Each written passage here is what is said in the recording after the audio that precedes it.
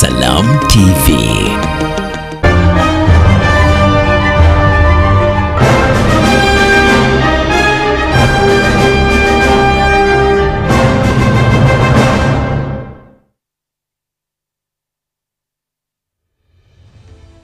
Tutegeera nti yena hansi y'emu yeeyo. Naffe oli ku Salam TV program Political Islam nkwebaza okubeera nti owaddeyo akadde okubeera nti otambula naffe. Eno gye bayita Salam TV tugenda kutambula wano essaawa 2 eziddako nga weetuli tugenda mu maaso n'okugezaako okwogera ku bintu ebirabika nti bye biriwo kati ebyogerwako naye ate era nga bya busiraamu. Obutukidde olunaku olwaleero ng'ebula ennaku ndoza 18 banaffe kooti zeyavaayo n'eraga nega nti ennaku ezo bwe ziggwako ng'ekitebe abakiriko temusasudde awo wagenda kubeera nga wa muntu mulala. Nolwekyo n'ettaka eddala eryalambikibwa ebitundu byonna nga mubadde mu bigoberera. Kaakati sabbiiti eno gye tulimu yennyini General Assembly yatuula ey'abakadde baffe giyite Parliament ey'obusiraamu yatuula abasiraamu ababakiikirira baatuula okuva mu bitundu by'eggwanga ebitali bimu ne bajja ne batuula bingi ebyaliwo mu General Assembly. Tulina amaloboozi agalaga nti ddala General Assembly yatuula n'esalawo ebintu ebimu ebirabika nti byali bikambwe naye teyina nnyo ku byasalawo ku nsimbi gye zinaava ezigenda okubeera nga zisasula abanja obusiraamu abanja era ayagala okutwala ebyobugagga by'obusiraamu Justus Kyabahwa. Kakati olunaku olwaleero mu programu yaffe eno tugenda kutunuulira Imam Kasozi waali yatuuse dda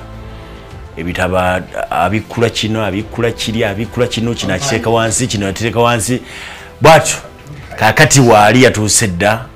naye ate tuli ba mukisa nateera nga bakiri nti ensonga ya busiraamu buli kimu kyonna olina kisooka kukifunira wano ku Salam TV bweri nti ye TV yo ey'obusiraamu era ekutegeeza ensonga z'obusiraamu.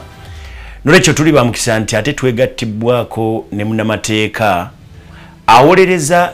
Kyabahwa Justus atwala ebintu by'obusiraamu. Ebintu agenda kubyetikka ku mutwe byabwerera bitwala butwazi. Kakati ne munnamateeka we Kalule tulina ye mukasa njagala tandikire eri Imam Kasozi damusaba tulaba abo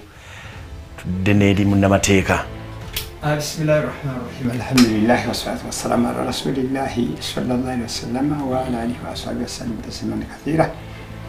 أصبحنا وأصبحنا نقول لله والحمد لله لا شريك له. السلام عليكم ورحمة الله وبركاته. وعليكم السلام ورحمة الله وبركاته.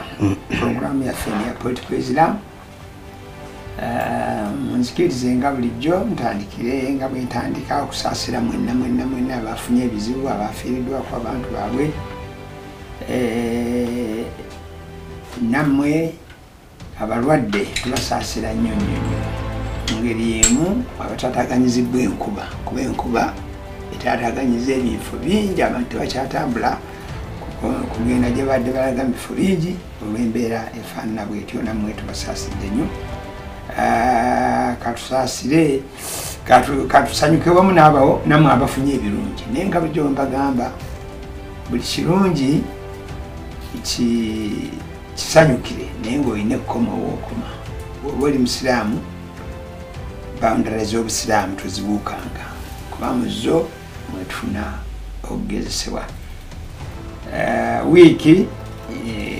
nga bulijjo ebaddemu ebintu bingi ekisinga obunene kyekyo kyetwayogerako ate endowooza nzeba nenfuuka victim waakyo mu sense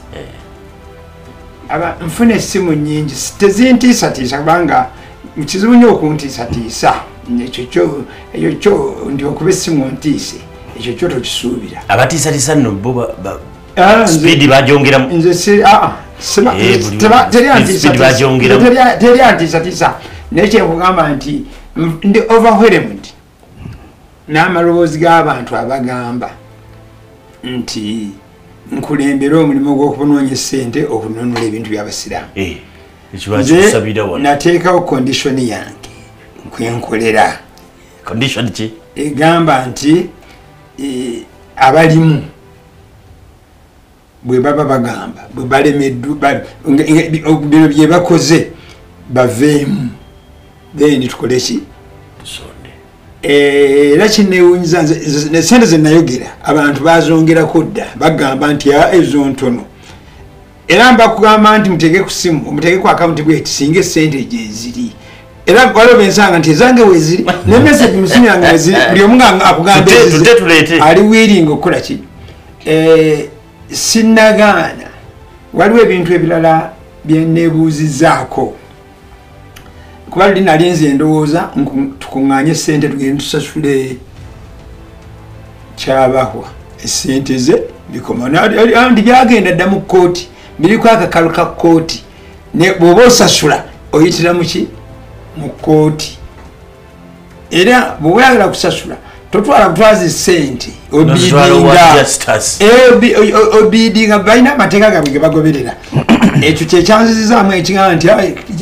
then kisooka bali nali ŋŋamba bwe ŋŋenda n'engula mu kkooti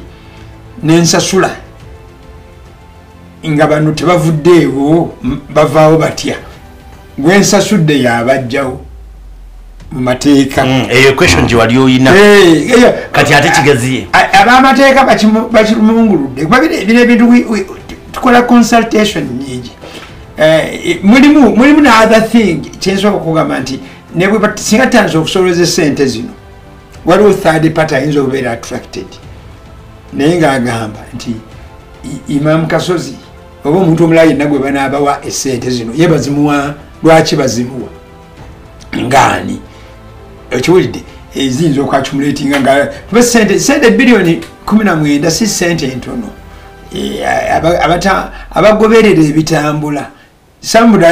oyinza noba nga omaze ozikuŋŋaanya ne bazituuma money laundering if they are there to frustrate you kati ebyo byonna ne bateebya nabyo si bitya kuba bwekibeerawo then kiina ate opening empya gye kiba kikoze eri abasiraamu so kyenjagala nga tugenda mu kino ndowooza tujja mu discussion nako nti despite ebyo byonna abantu nange nze mbasaba abantu okubeera bakkakkamu muleme kuvuma bannammwe nabagamba muvuma nabagamba tujja musisingana ku mikolo gye muteetegekedde naye nga omusajja amuvuma nnyo omusajja munyiigire ng'alina ensonga yo obeere nayo mu mutima oba osazeho obutamubuuza okitwale mu maaso n'okugenda ku social media oba mugundi omuvume ekyo sikkiriziganya nakyo eyo simpsa nungi kyenjala kusembyayo nakyo kyoyogeddeko olukiiko lwa Supreme Council lwakola ki lwatuula siri munnamateeka ekyo yinza ojja okibuuza ono munnamateeka nga ttambula mu maaso naye bw'osoma university lwaki bagiyita university ekigiyisa it is a universal education seno UPE university education knowledge ekuyamba okumanya ebintu ebiri mu kusoma kwonna era bw'ombuuza nti wasoma lunga nti ye kuba nasomanga emakere nga lyoba amateeka abasoma lulu wasoma medicine ye wasoma engineering ye buli lwemba njagala service ezo noonya mu kataloga yange neŋŋamba nti ani gwe nasoma naye nga yali asoma kino gwe nkubira ki essimu nemubuuza kati olukiiko luno omuwarabu agamba fiha nadhara mulimu akebuuzibwa bayita bamemba General Assembly mujje bonna bwe bajja ne baddira abamemba abalala ne babasibira ku mulyango ne babasalira omusango nga tebakoze ki mu mateeka amatuufu kambawo ekyokulabirako ekibaddewo gundi badde bamuvunaana palamenti muvunaanye naye yalina mu palamenti baali badde batekinga decision nga nabano mwebali nti for reasons ABCD zake temumulabye nga ali mu palamenti n'abalala bonna babagobye mu palamenti babagobera muli toyimirira buyimirize eno ebbali n'ogamba era bano abantu abo ne bwe baali badde basatu ne batwala UMS mu kooti over that procedure matter bagiwangula kuba kyebakola tekiriiyo gwe kamakyemba newuunya abantu abamu abakola ki abawabula abantu okugobera omuntu ebweru nga roitiye kakati abeerwengo oba aba East Buganda kuba benawulira amanya gye nawulidde omu East Buganda omuweerwengo omuwanya wa Kampala ne bamala abeeri basobola okupetition baga nti mwajjawa mwasinzira kuki baali badde balinda abantu bano muli munda ne babaga nti mwetubalabye era wetuva wano you are subjected to committee gye bagamba gye bateekawo disciplinary committee andi bagamba bayitadde tujja kutuukayo njagala munnamateeka Kalule namusabatu era weyongera okweyanjula eza obutayanjula kukumalayo bannange abalabi Basalamu TV eno ennungi abatulaba okuva mu bitundu by'eggwanga ebyenjawulo n'okwetooloola ensi eno munzikirize ensooke mbalamuseeko n'ekiramuso ky'omubaka Muhammad sallallahu alaihi wasallam ekirungi. Assalamu alaikum wa rahmatullahi wa barakatuh. Wa alaikum salam wa rahmatullahi. Mwebale nnyo era buli kaseera okuwagira n'okulaba Salamu TV olw'ensonga ez'essalira n'ebirala byetutuusaako buli kaseera. Negatta ku Imam okusaasira abantu bonna abatuusiddwako ensonga ezibakosezza mu wiiki eyise n'ez'emabega wamu n'okusanyukirako n'abo abafunye ebirungi mu wiiki eyise n'endala ez'emabega. Temwerabira bulijjo abafunye ebirungi okwebaza Mukama Katonda kubanga buli kirungi kyonna kiva eri ye. Amanya gange nga twaho ono omugave bwannyanjudde nze Kalule Ahmad Mukasa era nga nze munnamateeka omuwi amagezi w'amateeka omusajja ayitibwa Justus Kyabahwa essaawa eno agugulana ne kanso efuga obusiraamu olw'ensimbi ze kanso ze yatwala ate neetamuwa ebyo yali emusuubizza ne baddabuzeeyo ensimbi ne bazikozesa bye baagala ye n'asigala ng'ali awo afunye mpewo. Ensonga ezo nga mbadde muziwulira zitambudde akabanga abasinga obungi mwazitegeera emabega eri nga zaakabaawo ne zisirika naye kaakati zizzeemu ate okukwata omuliro juzi wano nga waranti ekwata ebintu ebyenjawulo eby'obusiraamu efulumye newankubadde ng'omusango gubadde gumaze emyezi ng'ena nga gutambula naye nga tegufuluma mu public domain. Okay, njagala tutandikire awo. Njagala ntandike naawe kennyini. Kubanga ekiriwo kati olunaku olwaleero kyekyokubira nti mwagenda mu maaso ne muwaayiriza mufti wa Uganda ne mujingirira emikono gwe ne banno. Njogera bino okubanga nina okubeesinga ku General Assembly yatudde olunaku lw'eggulu yatudde sabbiiti n'ennyini gye tulimu. Mufti wa Uganda ne mujingirira emikono gye ne mugiteeka ku baluwa zammwe olw'okuba mwagala okweddiza ebyobugagga by'obusiraamu. Njagala kutegeera Kalule mpulidde salaamu enoga labika ne background yo yonna erimu obusiraamu sigimanyi. Njagala kutegeera omwana wa mufti ono mwana wa mufti la ilaha illallah ono mwana wa mufti ono Sheikh Marhum Mufti Ahmad Makasoma Sheikh Islam mukwano gwange men naam kakati njagala kutegeera bwe mukonjera ekintu ekyo gwe nga munnamateeka wali omulabyeko olina obujulizi obusukkawo bw'oyinza otugamba kubanga kansooke twaha ntandike bwe nti endagaano eyo gy'olaba yasayiningibwa mu mwaka gwa 2020 mu Juni si yaggulo emazeewo emyaka kaakati ndoza gigenda mwena. Tewali kaseera konna okuva lwe yasayiningibwa okutuusa olwaleero seekamu bajje bwe yali yewakanye mukono ekyo kimu. Ekyokubiri nga muntu wange asinzira ku ndagaano eyo yasindika essente okuva mu akawunti ye nezigenda mu akawunti ya Uganda Muslim Supreme Council. Waliwo eddoboozi era seekamu bajje nga nnyonnyola n'okunnyonnyola zaakola ki kitegeeza yazimanya si kipya gyali n'olwekyo endagaano yakola ki yasayiningibwa endagaano eno mu rekodizi zaabwe bagirina teyabawulireddwa ggulo tewali kadde konna lwe yali agambye nti endagaano sigisayininganga omukono bakola ki bagufoojinga but beyond that endagaano eno kankuwulire yasayiningibwa etya beyond gye njagala kubagula yasayiningibwa etya omuntu wange bw'ayingira mu nsonga eno ey'okugula ettaka eryo yajja nanneebuuzaako ne mugamba nti ensonga eyo abasiraamu n'abasobola ng'oguza ettaka lyabwe ng'abantu tojja kubasobola n'atwala emyezi nga3 ng'abantu abo ku Kampala bamuddira bayitanga mu bo ne musajja bulooka abo bamuyitanga Sansa namwetoolola kakabanga akumala emyezi ng'emeka nga3 paka lwe yakkiriza n'akola ki n'agula ettaka eryo endagaano eyo eyogerwako eyo ey'okugula ettaka eryo yakubwa bali ne bw'ogisuubulira yakuba baani abakanso era eriko nti drone by Uganda Muslim Council siggwe yakubwa bali era bagindeetera nze njiyitemu muga nti owange siggwe njikulage eriko nti Uganda Muslim Council era bali bwe bagikuba munnanga agindeete muga nti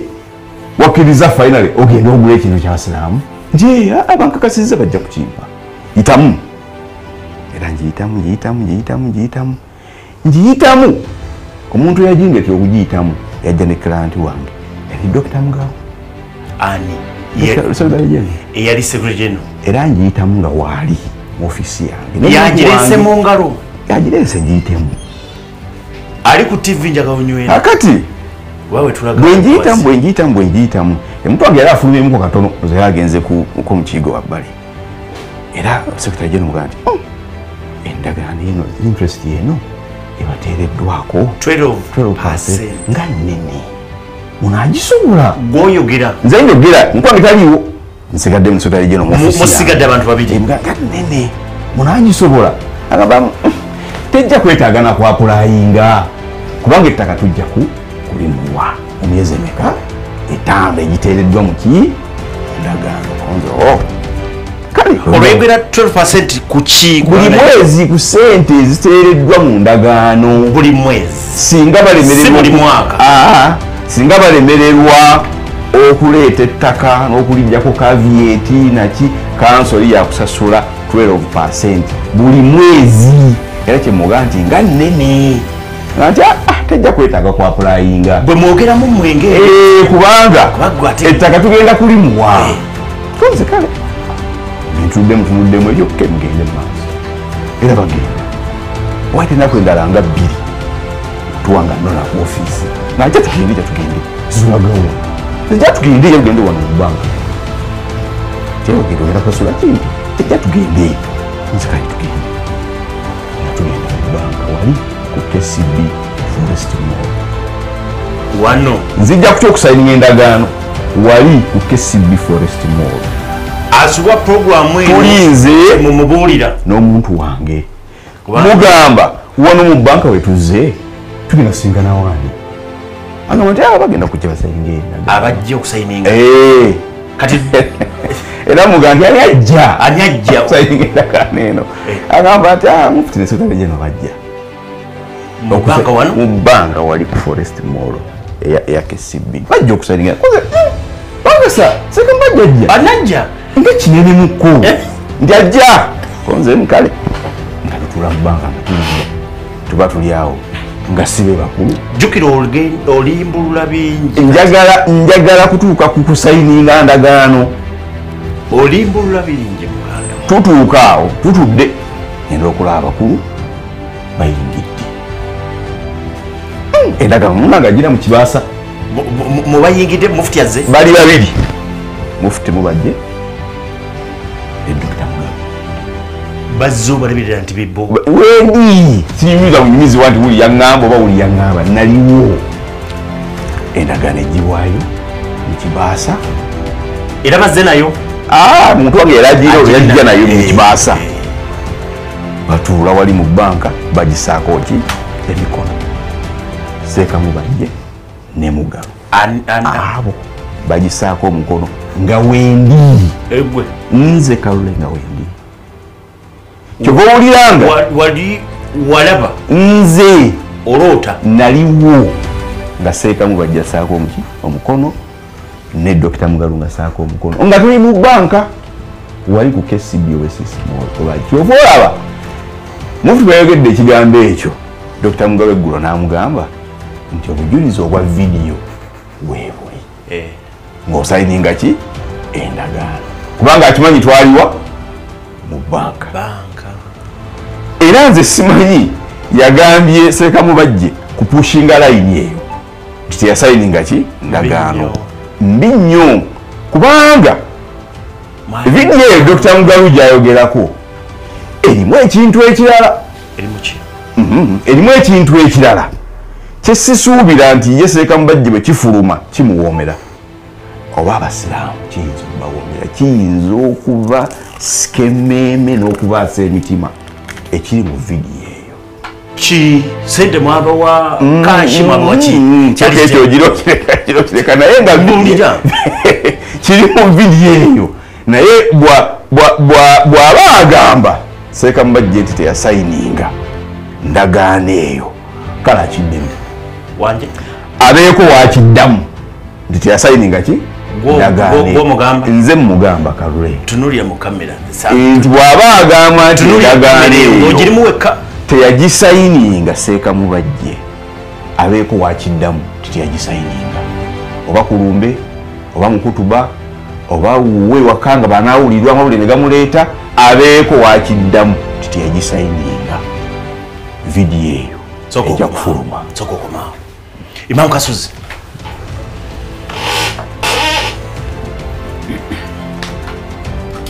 sina kyenkubuuza Imam omuzira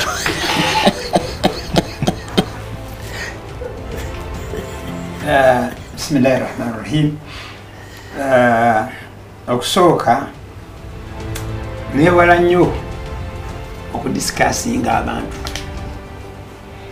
kubanga omuwandiisi omu w'amagezi yagamba nti simple minds discuss people era mu kintu kino saaga sijja kudisikasinga people njaa kudisikasinga issues oba oliawo eziri generated n'abo abantu oba events ono yali muto wange n'afuuka muko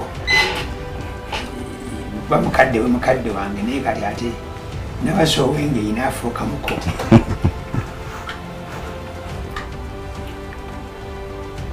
ayogedde ekigambo kinene n'ateekawo ne challenge nnene simanyi weereka bantu naddala bali ku mikutu egy'enjawulo simanyi kigambo ekyo weekireka eri gye nagambye bamemba ba General Assembly meeting neetuula ennene bwetyo nga tulina ensonga ennene bwetyo nga ennene ekwata ku bantu banene newe mutudde netubanga netabeera item number 1 muki muntu tuula lwammwe netugamba nti tuzze ku budget tuzze kutongoza official secretary general n'abantu abalala balondebwa tuzze n'ebirala nga mu budget y'omu basically nga tulina issue eno bamemba bali bagana nayo tugiteekemu egamba nti tukuŋŋaanye sente zaffe in case tujulira in case kubanga siffe tusaba musango tukola tutya naye ne bavaawo nga bali contented bulungi ne batambula ne bagenda eka oba bwe bali emmere eka mu bifuba byabwe kubanze kati ate ono anzikidde ddala kigambo kyakoze ki kubanga ogamba nti ndaga nti netusisinkana nga sirabyewo waga nti ng'ageesinga ne bannona ne tugenda ku Forest Mall mu KCB banajja abantu ne bajja ne bateekawo ki normally bali badde basayininga kati owulira kyateekamu nti waliwo ne video recording ekitegeeza waliwo ebyali byeraliikiriza ekyo kyeraliikiriza nze nga Imam nakakasa densi nti Sheikh Shabani si mukulembeze wange naye akulembera baganda bange abasiraamu batwala akulembera mufti wange kakati anti sinagandi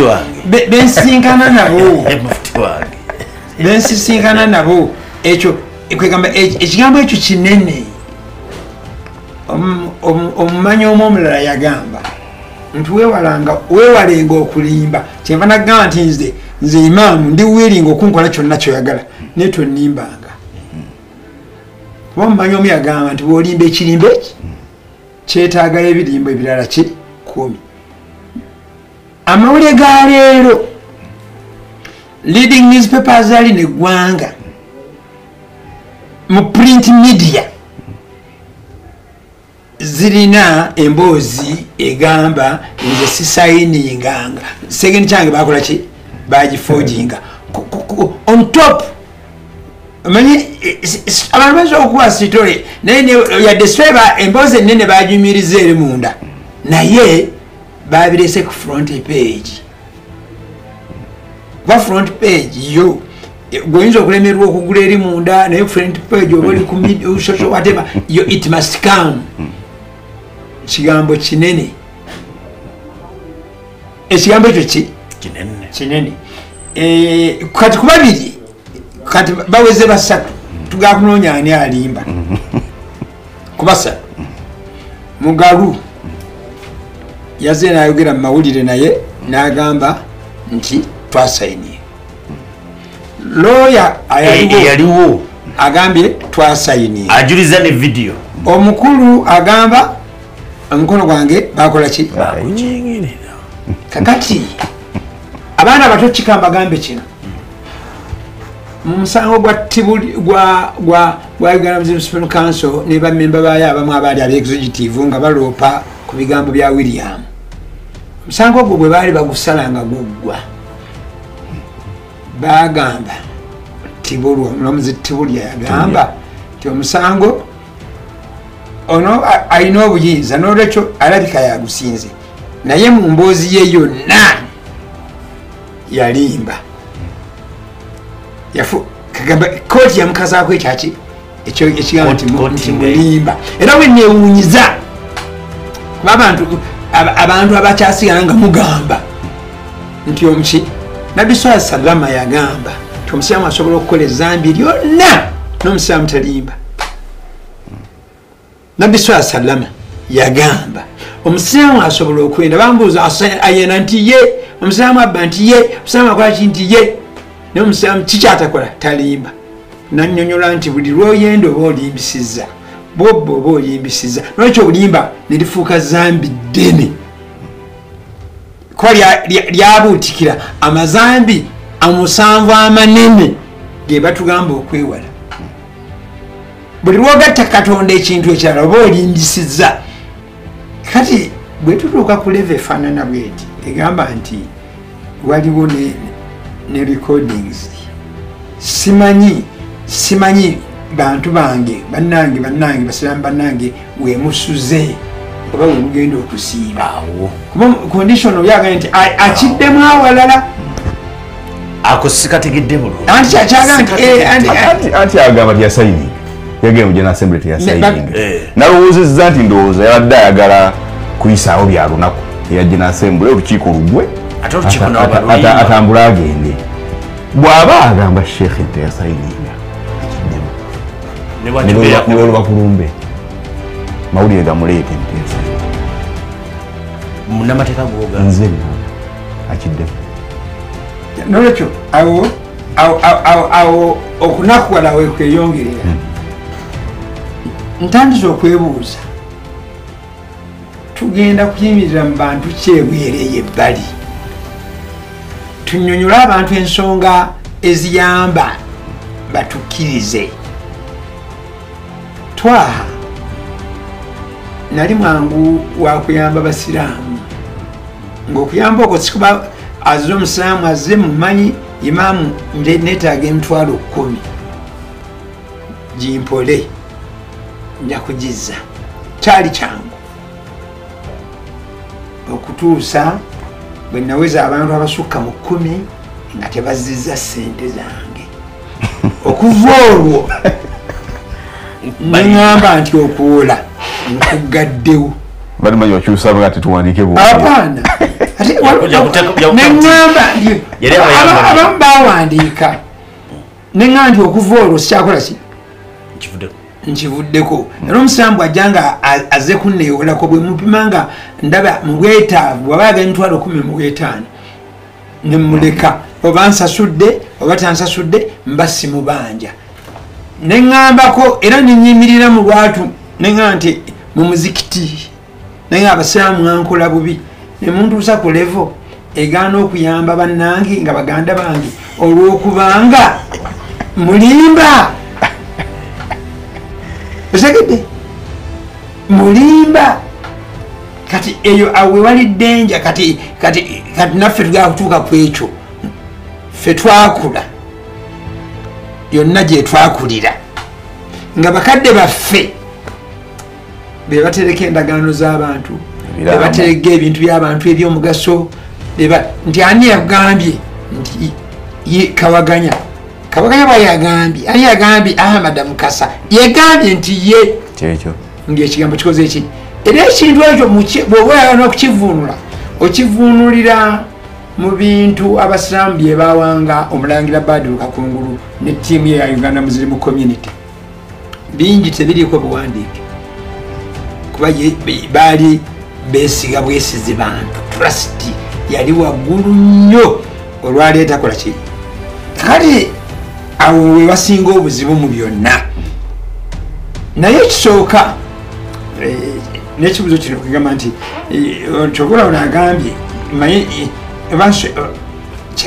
nyina kyendowooza wagambye nti bino byosijja kubikola ki kubanga endagaano zonna endagaano zitulaga biliyoni 3 n'ekitundu kalule buno yali osimanyi mwe mwasayininga kubanga amawulire gagamba nga bagakootinga mukama client wo bukedde agamba nti gundi atugambye ngayina wano nti ye asasule biliyoni meka 7 endagaano zonna zisoma 3 kati waliwo obuzibu era nenfuna n'obuzibu ne client wo naawe nafunawo obuzibu nabwo neŋŋamba client nze Imam nina nti ogula ekintu ky'omuntu naŋŋamba nti nsasu tuwandiike biliyoni 3 tuweze wenakolera mu printing abasinga mwenna abaleeta emirimu ewange ekyo mwakiraba abantu bajjanga that is a practice in this country ng'omuntu ajja agamba akuwadde omulimu mwalaganye emitwalo aga ayagala risiiti ya mitwalo mika Imam saagikolako emyaka gyonna gye namala mu printing saagikolako era neŋŋamba nti emirimu egyo bategijja gikole eki girekeye nsigalenga kubanga nyinza okukola omulimu negufa bwe batuuka ne bagugaana bwe badda bagalana naye ng'oli ampameka olaba loosi gye mba nkoze abantu baffe bangi abasuubuzi bwe batyo bafiiriddwa bannayuganda bangi abasuubuzi abali mu bizinesi nyingi bwe batyo bafiiriddwa kubanga ye alabanga ekiwedde nolwekyo lwaki oba oli abo abantu tebalowooza nti waliwo olunaku olulala so nawe waliwo ekigundi kubanga twagala clearance ddala community y'abasiraamu kubanga bagiwa sente meka ekyokubiri maybe video eri eyinza okujja okuyamba ngeze bwebiragira maaso anti buwulidde kubanga kati bwe banagenda esente eziri wired zo ziri no bweziba eziri ezabeera wired esente eziyinza okukaluba zezibeera muki mu cash eza check nazo tezikyakaluba nyina omukulu omujona mubuuza nemugamba nti waliwo check bweti nakkiriza yali ya bintu birala naye nga check yo yagikola ki yagifuna ya mitwalo gya dola 2 ne sente zenkana andoza mitwalo 19 zenkana milioni 10 at that time n'olwekyo yakkiriza in the final analysis yagambye nti kyali kintu kirala n'olwekyo ebintu bino gwomusaamu ali eyo oba oli member General Assembly oba oli musaamu wa bulijjo oba oli kadhi nabagamba tubijjemu ebintu bisatu tujjeemu feelings tujjeemu sentiments tujjeemu okukola ki obwagazi Imam Kasozi mwagala tuyoke tutunulire ekintu nga bwe ekiri kubanga mulabye tugenda okujjako bwe tuba tugamba nti kalwe naye muki naye mulimba kubanga kati bwe tunateeka kundinga nti mulimba najjayo bino kati awo ensi wegenda okukola ki kyenva nsaba nze nsaba mwaba General Assembly mwatuliddemu olukwe mwalidde mbasiraamu sagala kugamba kwa mujaga asaalonda n'ekyo sigirinako gundi mwalidde mbasiraamu bemukulembera olukwe ne mutayamba igwe tebakulembera ne mutayamba ate bwe naasaalonda teri tosobola kuva eri n'ojja muziki w'emawanga nti nze ndi member General Assembly ebakwogerera wano oba ndi gundi I will not accept nja kugamba nedda system eyo gyoyogerako sigimanyi ekyo tekiŋŋaana kusoma biwandiiko ebyo mbigoberera because I have interest as a Ugandan, as a human being, ng'omuntu alwanirira kye bayita social justice. Era kyokola nagamba luli mu kusoma nagamba nti nze sirina kyenenya ku Justice Net initially. Okunenya kwange kwadda nga bugambye nti yasasula bilioni 7 ate yasayininga ki okunenya kwange nekudda. Era awo nja kutereeza awo muvaamu ne mugana okumugamba nti wagendera kubba ne bakubba ne bakusinza obubbi bakubbe mukyere nami Imam akakutereeza mukano ensimbi ezateekebwako omukono mu ndagaano era ezatambula ne zigenda mu kanso ne check we ne transfer form we erabina ne wano zaali bilioni 3 ne milioni 5 nezigwana n'obugwamu era ezo kanso ze yafuna naye era we tubanja tusinziira okwo Imam alime kutuvaamu tetuyagala tubanja ne waliwo endala ezatambula waliwo endala eziri awo kubanga abantu abamu bagamba nti waliwo ne bilioni 7 njagala kubeerawo mazima eri abantu bonna abatulaba n'abatuwulira ezo nze ng'omuntu sizimanyi kyokka nkugambye ti omuntu omu bw'aba awakana tendagano yakola ki yagisayininga akiddemu wetunalabira kanjira nkikomyawo mwebale kati mulaba Salam TV kati awo nyini katonna tamuzindaalo tuyina we out tuyinza okutuuka ekiseera nti Justus kati wakati gwo muli okumpi wate bintu by'abasyamu tubireke tuyinza okutuuka ekiseera tutasasula tekisoboka essente za Justus zonna kankuwulireko ekintu kino muganda wange Twaha kyaliwo 2 nga bwe nakugambye emyezi 5 jaggwako ng'abasajja ettaka libalemi okuleeta kankule by the way bwe bafuna ssente ezo bilioni 3 n'ekitundu amazima ga Katonda mu ggulu tebalina kyebakola wadde neki bw'abanga bawandiikayo wadde ebbaluwa nga bagiwandiikira omuwandiisi land registrar timunnange ku ttaka eryo etwaguza omuntu oyo kuliko caveat zituggireko nga weeri bagireeta wangi endagaano ye bagamba nti muggyeko caveat mu nnaku 6 tewali yadde omukulu bw'abanga waliwo ebbaluwa ng'ava Uganda mu Supreme Council n'egenda e Masaka ng'esaba abantu b'e Masaka mu ggwandizo ly'ettaka baggyeko caveat bagitwalake tebalina kye baakola wadde neki baatuuka eyo ng'emyezi giweddeko 5 bayilawo singa ssente baaziddiza mu kaddaako November wa 2020 mutegedde bulungi tewaali badde wadde nnusu gye bongeramu kubanga interest atandika okubalibwa nga wayise emyezi emeka 5 mu November wa 2020 era singa baazizza tewali badde wadde mutawaana twawadde abanje ennusu endala 10 naye bwe bazikwata bo nga bagenda okusinziira ku seeka mbajja byayogera mu audio gye ndabye epudde emirundi nga bagula property ekyanja nga bagula property enyanama mbu bafuna milioni 15,000 kati emyezi myaka bagenda 4 bo bafuna muntu wange tafunanga wadde ki wadde nusu omuntu ayinza okwebuuza lwaki mwalinda ebbanga ya myaka okuva 2 kati tuli mu 23 bwe muwaabidde n'okujja okutandika okubanja essente basigala bamugamba nti ettaka tujja kulikuwa tugumiikirizeemu nga sinagenda mukuumulamu naye ng'ate abagamba interest ekula gamba ettaka tujja kulikuwa kubanga sigala bamuwa ettaka era interest ebyali baddewo akati bwe bajja kankuleetere akantu kano okategere bulungi lwaki n'embeera yazzeewo bwe batuuka ekiseera nga enhance muganga ategedde nti ettaka kati baliguzizza Justus naye abaga nti nange mwalinguza ate muzze mukoze eki mulitunze abawaabira e Masaka omusango gwa Enterprise Handling Services ne Uganda Muslim Supreme Council muganga yalawo aloopa abagamba nti ettaka lino lyemuguzizza Justus mwalinguza ate nga kituufu kubanga emboozi netandika bweti kanji kulambula sema bategere facts nga bwe ziri mpamwe dakikanga 2 zikulambululire nebo bakuwa zonna abasiraamu ettaka lino erya Uganda Muslim Supreme Council ly'Essembabule abantu abatandika okulikwata ne baliwaako mugangaliizi baali Bassembabule ku Muzimu district abasiraamu b'Essembabule ne bakwata ne bawaako muganga liizi ya myaka 15 kanso bwe kitegeere eno ku headquarter aga nti mwe temuyina buyinza bukola ki buwaayo ettaka eryo eri muntu yenna kubanga ekyapa kiri mu ki mumanya gaffe kyaffe bakama bammwe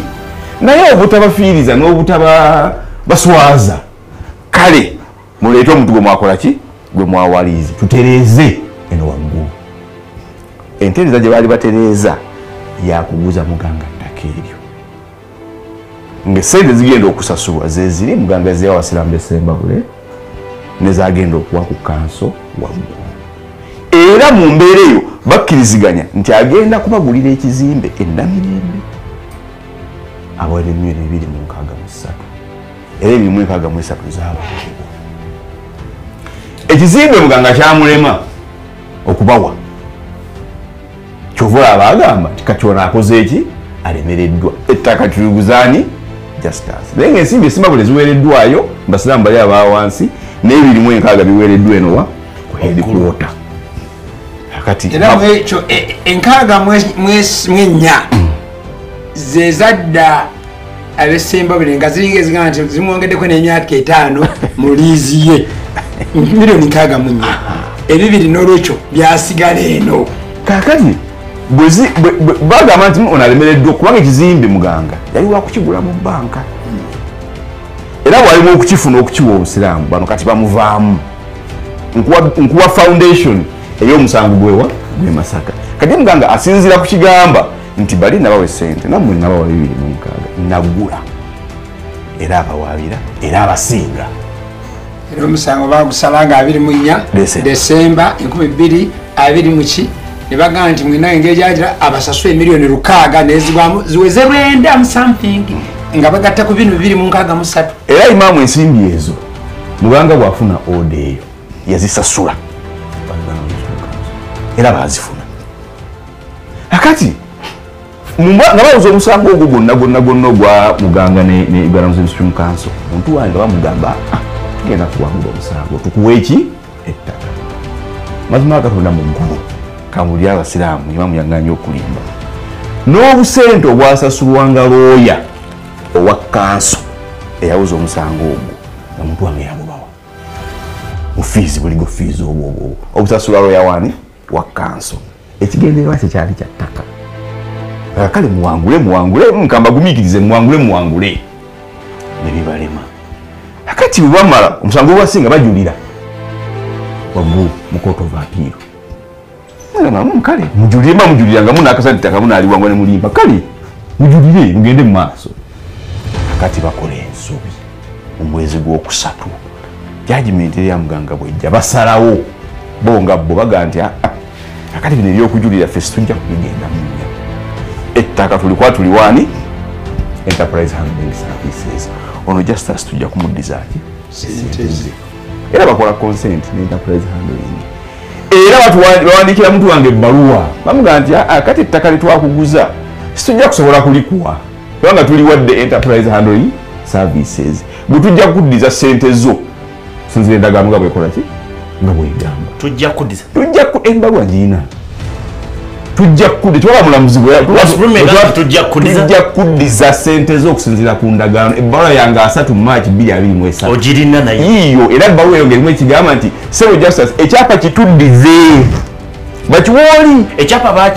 bakibakwasa ddi ekyapa kyawewayo era bakireeta mu banka tebakibawa bosi ekyapa bakiwa Justus era ebbaluwa eyo mugamba kikomyewo tujja kuddiza sente z'okusinzira kuki ku ndagaano twatuka mu kkooti mulamuzi abuuza kati munonye eki esente mwazitwala iye mwamuwa ettaka nedda mwagamba mugenda muddiza sente mwazimuddiza nedda endagaano interest si mumwayisa nga mwayisa kati munonye eki mu kkooti munonyeewo ki nkumalirayo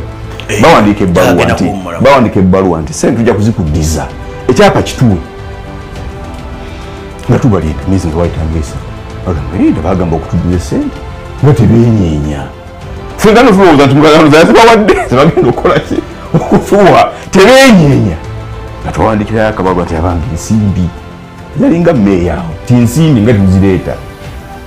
kati batandika okweteeka mu bintu byekyejo abagamba ate kati mmwe fenga tubategeera bulungi fenga tutegeera kayanja ani akwegana kuba statement waliwo video baluwa weeri ekintu nkirala kiri okuva ku A paka ku Z I know it off of my fingertips ate kati mmwe mulaka mwe bamu ne bakayanja kati mutunnyonnyole mmwe baani ko fenno kati wa bano bafunye ekyejo kagende tukwata musango nga tuguwaaba olwairo wetuli njaga tugende tumulemuko katono atulaba oli ku Salam TV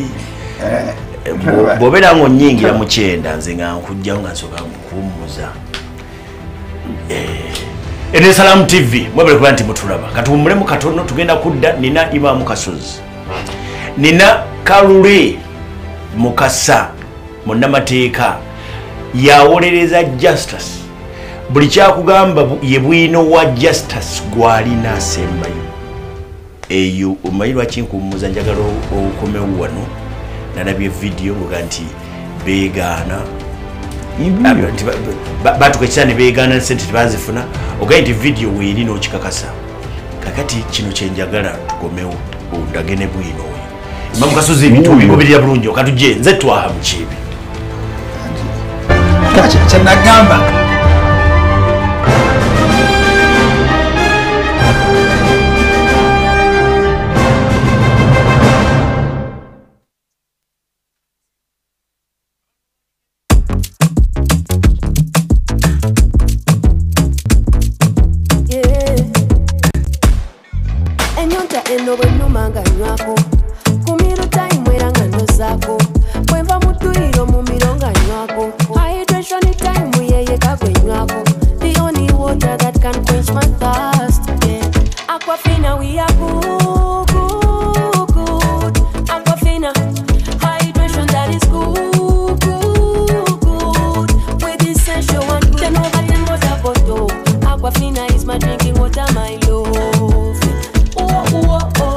In the production process of Aquafina, we expertly filter every drop, providing clear and perfect tasting water to help you keep hydrated with the added benefit of minerals. Aquafina is bottled by Pepsi Cola International in Uganda and is available at only 1,000 shillings. Get the war and our collab on mobile money for all networks with Rigo Paints. Buy 20 liters of Pomagad, Weather Shield, Silk Vinyl, Ultra Guard and Rough and Tough and get 13,000 shillings for every bucket on mobile money in a day. Buy 20 liters of Undercoat and Rainbow Emulsions and get 1,500 shillings on mobile money in a day. Follow the prompts on the card to redeem your reward. Rigo Paints, even the walls like it.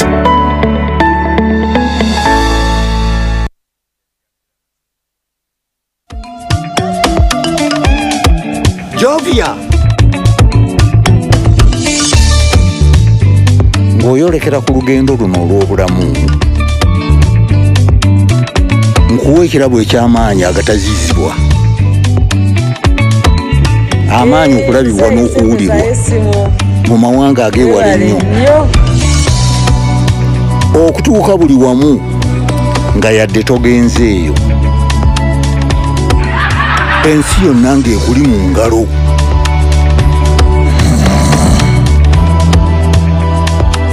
okutambula mu biseera n'okumanya buli kimu ekirina okumanyibwa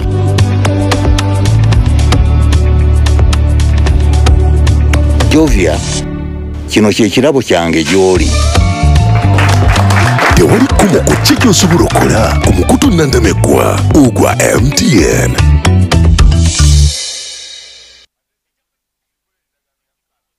Introducing Mirage Independence Style Bonanza 2023. While celebrating Uganda's independence, we've reduced prices of everything we sell, including all types of tiles and all construction accessories, starting fast to 31st October. Come and buy tiles and everything else at very low prices. Remember, for every 10 boxes you buy, you get a free packet of spacers. Don't miss out on this chance. Find us at GR Plaza, 6th Street, next to National Water, or at Bugolobi Hardware City Goodwill, opposite Uganda Bati, or call us for details.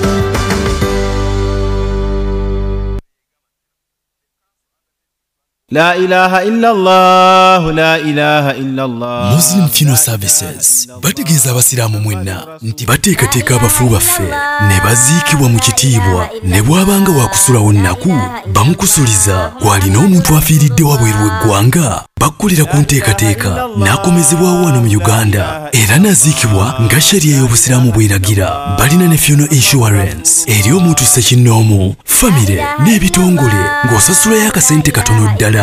Basangibwa Mulago ku roundabout okuliraana City Mortuary nga balina ne ambulance ezikola essaawa 24 mu bitundu by'e Kampala n'eby'Entebbe. Gwe bakubire bukubizi ssimu bakutuukeko wonna w'oba oli mu bwangu ddala ku 0701 841 52 oba 0774 000 225. Ziika omwagalwawo omunziike muweesa ekitiibwa ne Muslim Funeral Services. Malaria has long cast a shadow over our land. But as Ugandans, our spirit and resolve shine brighter. We come together in strength and in celebration to turn the tide against this disease. Mark your calendar for Sunday the 10th of December. Legends Kampala opens its gates at 11 a.m. for the Rotary Family Carnival, an event of joy, an event with a mission. Get set sounds for Abeka Band and electrifying live performances from Cindy and Azawi, groove to the finest DJs. Fun and games await for all ages, and with a single ticket at 50,000 shillings only. You are joining the fight for a malaria-free Uganda. Tickets are ready for you on Tubayo and Quicket. Don't miss out. Brought to you by Malaria Free Uganda, Rotary and Partners.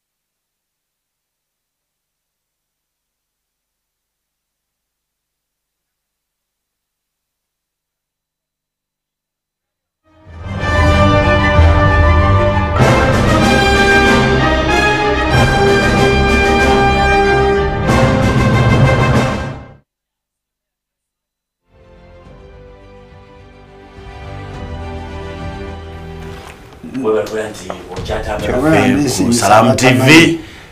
Erumajita Salam TV Nze twamjiwe Nina lawyer wa Justus Kyabahwa ennaku ebula 18 okwera nti ebyobugagga by'obusiraamu byonna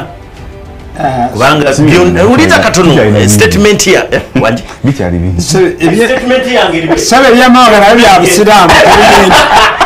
ebyamawanga tulina birala bingi by'obusiraamu ebimu ku byobugagga ebiri mu mikono gya Uganda Muslim Council babyegala biri mu mikono gyayo kuba n'ebimu byendaba muno tebiri mu mikono gyayo kuba ebyapa siryabwe bajja kusanga obuzibu bunene waliwo ebintu bizibu binene nina kalule uno igera maaso ne Imam Kasozi kalule kyokusako nina katono mukyanonya n'ebintu ebirala baga value bimala kakati kyenjagala bategeeza wetugendere mukummula tubadde tutunuulira nga njagala omayinza njagala kutambula na bwino kalule njagala ndage bwino ng'alaga nti Supreme Council ekisooka yeegaana ekyokubiri nina ne issue endala ega nti we mwateekera riba mu ndagaano nakyo ne mudeetera ne mukiteekako mufuti waffe nawo njagala okwetegereza kubanga ezo ebintu byammwe gye mwabikolera ate yo simanyi oba waali walala riba ejjamu etya era omukono gwa mufuti nagwo kweguli tutandike n'ekyo ekyobulimba gaa nti kubanga we wali mu vidiyo emu noga nti twabawa ssente zaffe ate ne batandika okuzeegaana njagala bwino kamera njagala osembere abasajja abo bawandiika ebbaluwa nga bayita mu Puliida waabwe nga tutandise okubagamba nti baleete ensimbi baluwa eno yava mu Puliida waabwe nga 18 Meeyi njagala kamera esobola okunsikira bw'otunulira paragraph ey'okubiri paragraph ey'okubiri giraba from the information provided by our client a one Arthur Kayanja is the known person in the agreement executed regarding the above captioned land. Arthur Kayanja linya lili kati wakola ki si Justus bo manyani Arthur Kayanja gweyogerako yajja mu kooti nagange sigulanga kutaka sigulanga nakuba ekirayiro naga sigulangako sibawanga ku ssente namwe temwina kye mwampa sibabanja namwe temumanja affidavit yewe eri mu kooti era bajja bwe bagamba bajja eno bola bagiyimiriddeko Arthur Kayanja bwe bajja mu kooti nabagamba kanamazina bagamba kati kiki mukyaga omusajja wuli abagambi sigulanga ku ttaka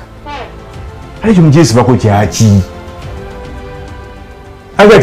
tiyabanga wadde 10 nabagamba twasaninga naye endagaano twasaninga naye omulamu gunaaba ye Justus oyagala nkulage transfer form esente zaava mu account ya Justus Kyabahwa nezigenda mu council ya mu account ya Uganda Muslim Supreme Council si transfer njagala agreement njagala agreement yino jindage daga ku kamera daga agreement yino kamera eruwa eyetunda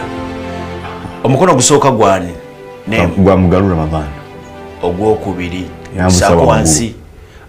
awo gwa Sheikh Ramadan Mubajja yeke nyini nga signing ate ono wokusatu oyo yali chairman wa General wangambye omugenzi Dr. njagala obulimba bo wangambye bajja babiri mu banka ate mikono ndabisatu balonde ya signing ankeera bali babiri abasooka waggulu bajja mu banka ne basaininga bano bajja mu banka nga wendi owokusatu ya signing ankeera nga wendi kibira wansi wase kyola kigamba kyekyo both parties in the presence of guno mukono gwange nga wendi kalule I was there both parties were signing both physically sigandi bandita bule dizileta ku mukono kati linda ku interest yeyo yenjagala nze ebintu bino mbireke doze nabirekera Imam Kasozi yeno je nakugambye ati nabagamba singa nini nagamba ate nja kwetaaga ku applyinga kubanga takabajja kola ki bajja kulileta iyo yo mwaji signinga di era mufti ya we iye mkoto jira ku kono jijo njaga gwa mufti kweguli gugula guli wansi wa date ogwe initials ezo gwe guno ndaga kamera jaga etambule enda wali interest wali waggulu ogwo swaka wansi gwa Justus ogwo akati nenya kwa Justus n'ogwo oguddako n'ogwo n'oguli waggulu kati ono ebikole najyo lero ogwange gutali waawo kati ndaga wali interest yambusa waggulu iyo 12%. siba kamera awo singa balemererwa okuleeta kamunaka 150 zoyogerako kamera eyimirira awo interest iyo nsomera kalule soma the parties shall endeavor camera to use all lawful means to assist each other to carry into the effect for which this agreement is entered into, except that if the vendor refuses to comply with clauses 4 and 5.1 for a possession 5.1 year transfer above, or if the party fails to obtain possession or transfer within a period of 150 days from the date of execution for any reason not being his default, or for the reason being the default of the vendor UMSC, the vendor shall refund all money, all sums that shall have been paid to him at that time, together with interest of 12% per month. Per month. From the date of execution here. Per month. Per month. Imam Kasozi, okalabi. Nene kono jabakulu jiriwo. Kandi gwokabye rusooka. Imam Kasozi. Nze kadina. Emikono ejerikira kupenya. Guno oguli mu bulu. Oguli mu bulu gwe gwa guno ogwo. Gwe gwani. Ngulage babi. Ndaga gufa. Ejiri shows. Tibugendo ojikebere. Masiri. Ogwo gwaggulu gwe gwa mubajja. Gwa mugalu. Ngabo ojiraba. Kuguno. Kuno gwe gwa mugalu. Oguddako wansi. Oguddako gwe gwa mubajja. Oguddako gwe gwa balonde. Oguddako bonna buli page bagenda basazininga. Buli page. Gwo baganda take one. Na wendi. Take one. Ze wendi. Imam Kasozi. Webale kujja. Obatumaliye bamusimanyi. Yedu. Baluwa nga batugamba. Tesente bajja kuzituddiza. Zonna. Egamba ki? Kawansi. Paya paragraph esembayo. Ekugamba. The council undertakes to refund all your money in accordance with the agreement of sale and transfer signed on 24th. Since the council is not able to give possession of the land and complete the agreement, we regulate the circumstances beyond control. Beyond our control, I think. Beyond our control. Nenge kibanza kino ki bamaze okusetolinga ne muganga. Da paragraph eddako waggulu. Eyabawandisa bino ye paragraph eyo nga baagala kyapa. Kwa muganga amaze okusasula sente zonna kooti ya mugamba okusasula balina omuwa ekyapa. Muganga asasudde bamuwe ekyapa asaba ekyapa tebakiriwo jasasi yakirina kane bagamba batya. This is to further request you to return the original owner's copy of the certificate of title and transfer documents which were handed to you when you made full payment of the purchase price on the 24th under the agreement of sale and transfer of 24th June. Era ekyapa ekyo njagala n'okikwata n'okibadiza oba olukozi omusango nga basaba kooti eyawansi eyimirizeemukko mu kutunda ebyo ebintu. Omulamuzi yambuuza ekibuuzo nti kakati ssebo engeri kooti gyebawadde ssente era nga munoonya ssente munoonya ttaka liri emuga nti ffe tukyagala ttaka nga ettaka baali gabadda tunoonya ssente era nga ekyapa okyagaza mukikwate mukizzeeyo kuba olunaku lwennyini neepandika ebbaluwa ekyapa nekiddayo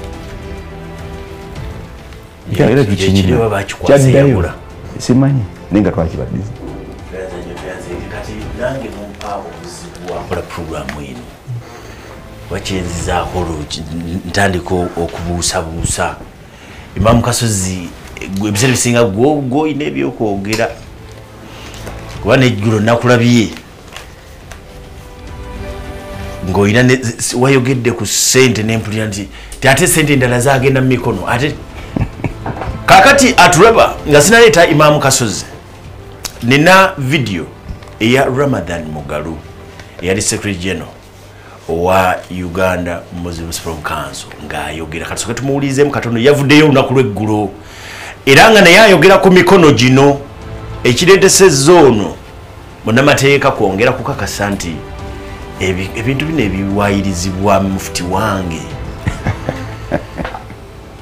kati kansoke mbalaga evidiyo si ntereevu bulungi nnyo naye njagala tugirabya eddakiika 2 ndyoke ngende eri Imam Kasozi mwebale kulaba eno Political Islam Salam TV mwebale kulaba nti mutambulirako zetwamki ya defamation yokugezaako okwonoona erinnya lyange ensonga eyo sigenda girekerera ngenda genda maaso n'okugipasuulirira era nga namaze dde okulagira abaloya bange bagende maaso. Ensonga ey'okubiri ng'ogyeko ya defamation, ensonga ey'okubiri y'ey'omuntu okuwaayiriza n'agamba nti tasayiningangako wantu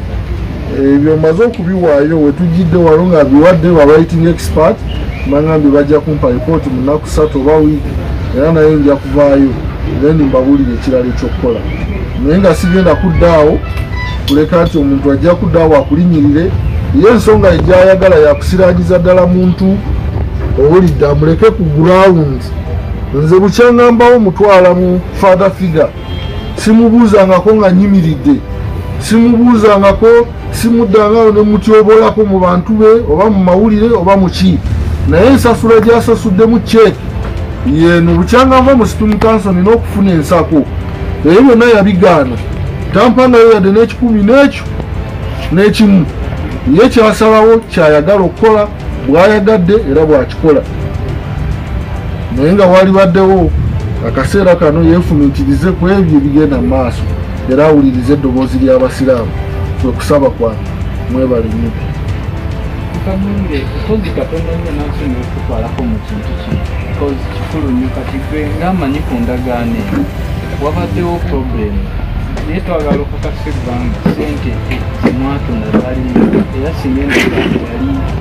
teteekeddwa mu mikola lwaffe endagaano gye tulina egamba nti buli mwezi yalina okuweebwa 12%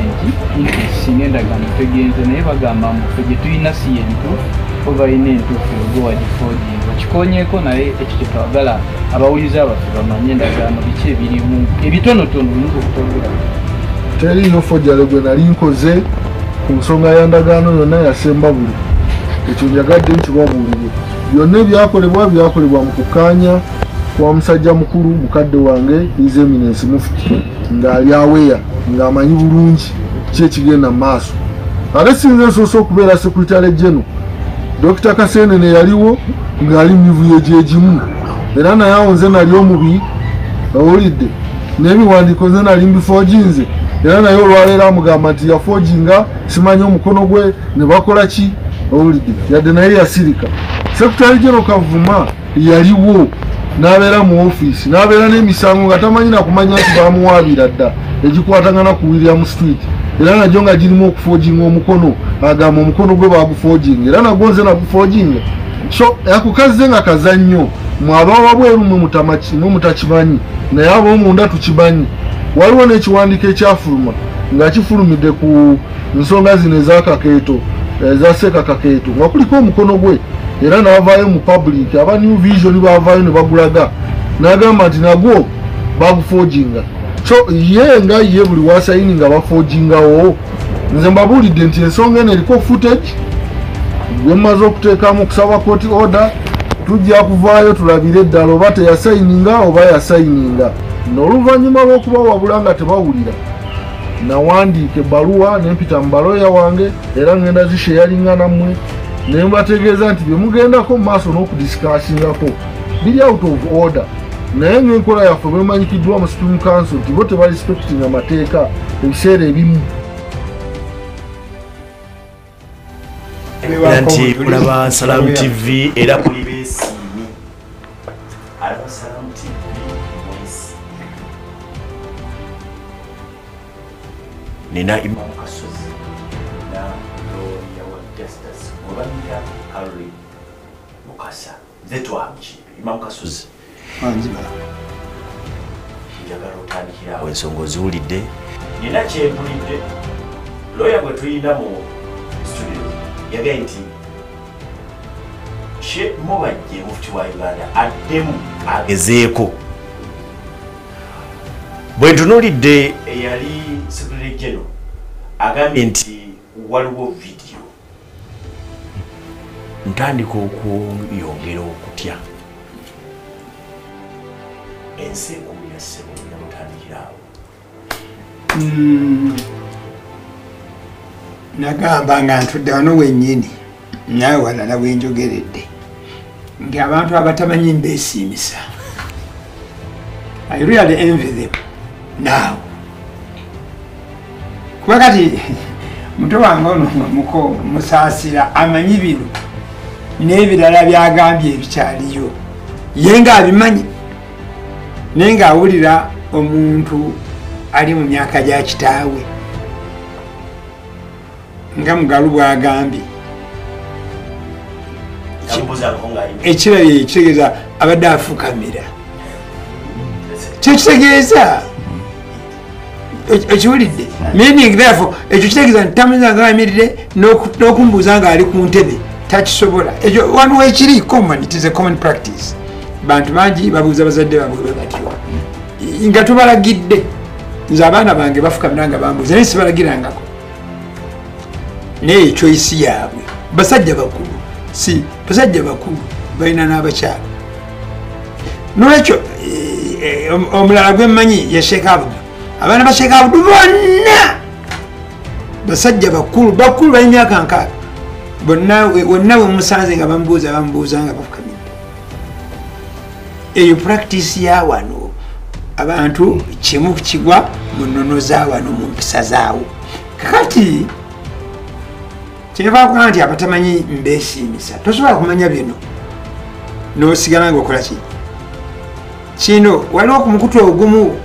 wafulumiddeyo eddoboozi omusajja n'agamba nti bana twidi ono muganda waife aye mutukoba tugumiikirize empaka ddi otegedde nga ebimu bizuuse kati bw'anaalaba bino ayogedde ebyo bw'abanga abadde ku program bino byonna this is common knowledge gwe kati ffe tuli wano tulowooza ki abantu bali olwedde bali mu kubisharinga ku platforms ez'enjawulo abo abagoberera programu eno nga bayita ku gundi platform ez'enjawulo bali busy babisharinga kati kyenva nkugamba nti bino byampuna bino byaki byampuna abakkiriza bagenda kukkiriza n'abanaasigala nga bajemi bajja kusigala nga bakoze eki bajemi naye wonna wooli olaba nange agamba nti oli si mukulembeze wange mbadde affected olw'obusiraamu mbadde affected olwaki bwe mmala okulaba bino byonna wentuukira kuli essuubi wali amalowoozi agagamba nti pulezidenti agenda baddukira pulezidenti njagala kusaba ku lw'abasiraamu ba Uganda ne bannayuganda awamu fe abawa omusolo essente zoyagala okudduukira zamuwa musolo mbadde nsaba tozituddukira nedda kamera gitulemu onansasula leete nga nze nzekka gibeeremu eka basaagala ate kakati lwansonga president so bano bakyebagala ngambe nebawangana nabo saagala mutudduukirire ng'abasiraamu mutuleke ffe abasiraamu twesasulire ekintu kyaffe omusajja tumusiibule asiibulwe kubanga bw'onaasasula ojja kufuna experience ya William kuba wasasula William n'ogamba ojiddiza abasiraamu bagabane n'essente zaawo byafuuka birala n'olwaleero William aliko ebizibu ebirala bingi lwakuba abantu this time bafunamu ki naye ebibeewera bagamba nti tugenda kucupayinga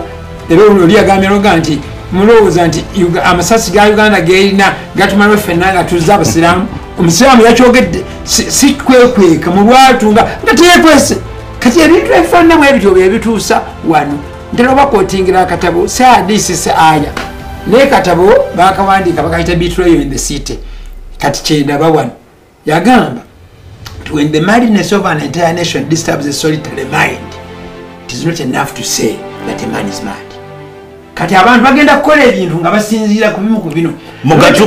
noyita pulezidenti esente zogera okwazamuwa musolo nze mpa omusolo ne bwe mbadde nzija wano mpadde kubanguza amafuta mpadde omusolo n'abalaba bawa kubanga bali ku tv awulidde emmotoka yange eriko insurance bwe njiwa kuliko omusolo ewulidde bwe nagenda iwewa ebintu byengenda okugulaawo nabyo biriko ki gujja gweguna ekyokubiri waliwo abamu bakitaddeko ekigambo nti waliwo sente za compensation zogerwa ku bintu ebimu ebirala nti abantu zebategetinga ne sente ezo sebo giro zikuuma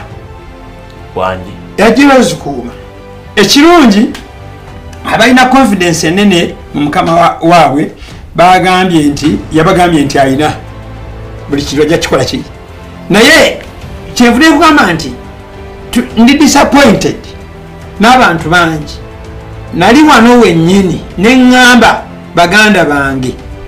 abato obuyinza kati abato naddala abato nebagamba nti mwetadde mu kintu kyemutakola ki kati baba denyinga information kuba nalabye chairman ng'ayogera muto wange Lubega namulabye ng'ayogera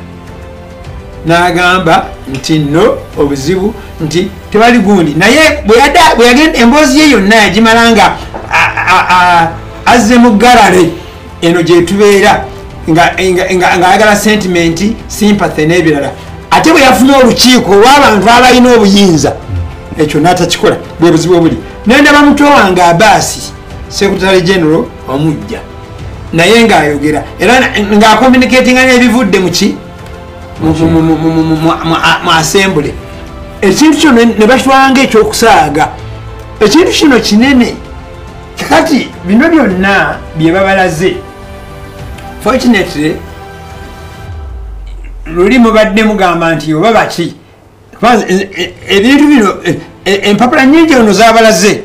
ndowooza zibadde bbiri zokka zesirinaako kopi zaazo ebbaluwa bbiri zokka zesirinaako kopi zaazo kuba zonooza tezalabikira nnyo mu misango mu kooti n'endala zonna talina kyaleese wano kyesirabangako n'amaaso gange ate nga si ye yabimpa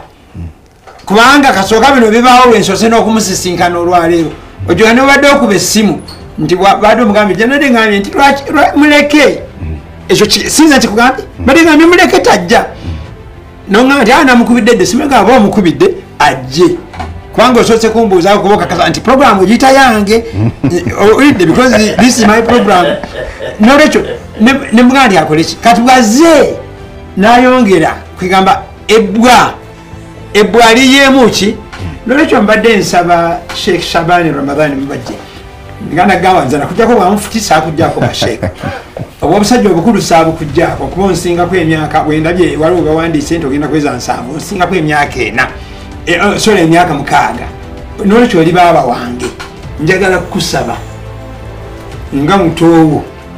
njagala kukusaba ng'omuntu akkiriza nti wagenda n'osoma obwa sheekha njagala kukusaba ng'omuntu ayimiridde mu maaso g'abaana n'obasomesa njagala kukusaba gwe ng'omuzadde yogera tv agiraba gwe ng'omuzadde era kwali nga tobadde intimidated era ebigambo byange si byakutiisatiisa ogambe nti bannange bye bino okkirize wokkiriza nti ensobi ozikkirize osabe abantu nti bannange munsonyiwe naye okusonyiwa okusinga obunene enkya Mande osiibule ogende nti sikyali ki joint session maybe edde mwetuule simanyi oba banwani then bwana akimala ekyo bwe bagamba nti tebalina ssente aba kanso batute tebatugana tebagala kutugaana kubanga eri gyekirimu nti kyakutunda ku nnyondo ze sente tugaa zikunganya tugende tuteryemu biidi tugenda kuteekamu biidi era valuations nzikola wiki ekyo kalule kikyonokkiriza bwe baleeta ssente okita valuations ngenda zikola wiiki eno wannyondo wa kooti ku property zonna ezalangibwa valuations agenda zikola yes era ne terms eza sale zirangibwe kati abateekamu biidi bamanyi kakati alternative yoli nti singa bajja ne baga nti ffe tugenda kuwasa tewali mutawaana tewali mutawaana omuntu wange kyanoonya tanoonya William Street tanoonya Mijeera tanoonya Kitebe ayagala nolekyo president kyoba numiriza president saagala kifuule president abantu abalala balabire ku kino batandika okukosa bannayuganda mu bigundu ebyenjawulo nti kasita president ajja kusasula bajja kutwala fe ride nga bakulimba nti bululu oba obululu obufiirwe emyaka 40 gyokulembedde tegikumala oba obufiirwe obululu ukole ki naye oveewo onyuke nga abantu bagamba nti omusajja oyo yali father of the nation singa agamba nti omusajja oli abanja kamusasule naye gwe genda ebyo byonna biryoke anti nkugambye ate saagala yaye abagamba mufuti nti genda kubanga ekyo nayo eyo interference omuntu omulala ajja gikozesa nze njagala seeka sabandi ye kennyini oba olukiiko lwa general assembly oba magistrama oba joint session muvenje emwekwese kubanga you still have life to live actually you still have life to live abaana bamwe mulabirano mugalunga akaaba abaana bange abaki nebo yali akola bino luli teyafaayo kenawuliddemu yagala nti kyayina obudde maaso si yeyekka teyafaayo future yange njagala mufeeyo kiba kyabulabe nze Imam Kasozi okujja wano nga ndi Imam nga ndi community leader nga ndi musajja mukulu nga nsomeseza university emyaka 20+ okiwulidde nga njogedde mu nkuŋŋaana z'ensi yonna nga n'olwa United Nations olutaddemu nga nali mbaddeyo nenjogererayo nendaba embeera efaanana bweti neŋŋa nti ŋŋende eka mpumule nga n'okwogera ku bino no nolwekyo kyembava mbasaba nti nno mutuyambe muyambe n'omukulu mumugumye oba oliawo bwa asabe oyinza okusaba nti bannange bwe mmala bino byonna n'ebinsobyeko temundoopanga eyo concession abasiraamu bajagikuwa bagisoba because ffe obusiraamu butambulira kusonyiwa abantu naye tetusobola kusonyiwa muntu atakkiriza nsobiye naye Katonda tasobola kukusonyiwa nga tokkiriza nsobiye kubanga bw'otakkiriza nsobiyo wendenya obwenzi wendenya obubbi osooka kukkiriza nti kyenakoze kibi n'olyoka osaba okukola ki